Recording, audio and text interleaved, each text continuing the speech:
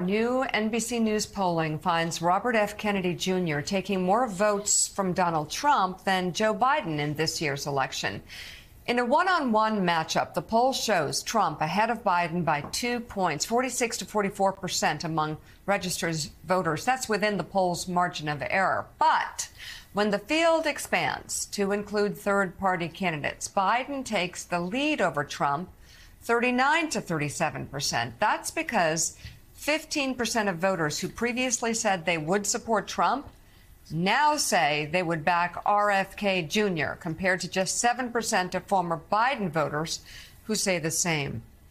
You never know how this is going to break. In 1980, John I kind of Anderson, get the thinking. Yeah, John Anderson ran. Well, yeah, they're conspiracy theorists. Exactly. John Anderson ran as a Republican against Ronald Reagan. Yeah. And Jimmy Carter, he ended up taking votes away from Jimmy Carter. Right. When his intent was to take votes away from Ronald Reagan. And so, again, in this case, so interesting. We're seeing the same thing happen. President Joe Biden's odds of winning re-election are the highest they have been in at least 3 months. On the website Predict It now costs 54 cents to bet on a Biden victory and 45 cents to bet on a Trump victory. The more likely an outcome is, the more it costs to bet on. Biden's odds have been steadily increasing over the past month after Trump's odd reached a high of 48 cents in early March. We should note, though, that the site's tracker only goes as far back as late January. Let's bring in former Treasury official and Morning Joe economic analyst Steve Ratner. Steve, I saw this yesterday. And before we get into all your charts, I know you actually show these just where the betting markets are, because sometimes they can be more accurate than even polls. But thought about you yesterday because Joe Biden has made quite a move over the last month or so. Yeah, I think there's no question by almost any measure that Joe Biden has had really a good month since the State of the Union. I think that has been and may prove to be a turning point in the race, as you've shown your other polls.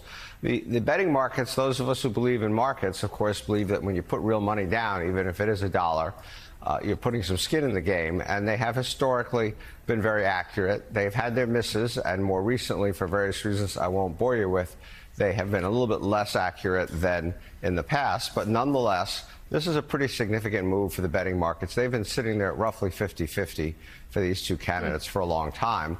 And so you are seeing some pretty positive green shoots, we can call them, I think, for President Biden and all of these numbers. Yeah. Well, and we're gonna get, Steve, to your charts in one moment. I do want to go, though, to John Meacham. John, you never know how things are going to break. I talked about John Anderson, 1980, a fellow Republican, who believed he was going to draw from Ronald Reagan. He ended up getting a lot of liberals and getting a lot of college students voting for him. He got his 5%, but that came from Jimmy Carter, most of it.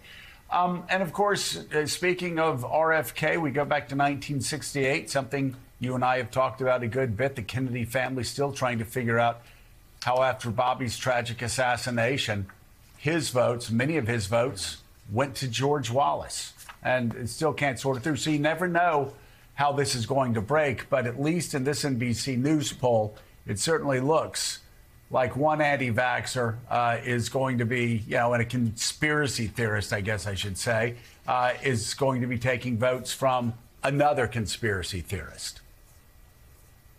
That's certainly where sort of common sense barstool analysis would lead you, right? I mean, if you are if you're thinking about voting for an anti-vax person, I don't think your second choice is going to be the Democratic incumbent who believes in science and is a politician who's arguing for a consistency with a constitutional and rational order. That doesn't seem like exactly where you would go.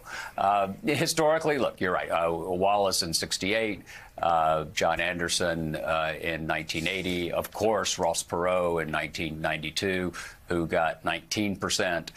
Still a huge debate within Bush world. Both the senior President Bush believed that Perot cost him the election. When you dive into the data, it gets tricky.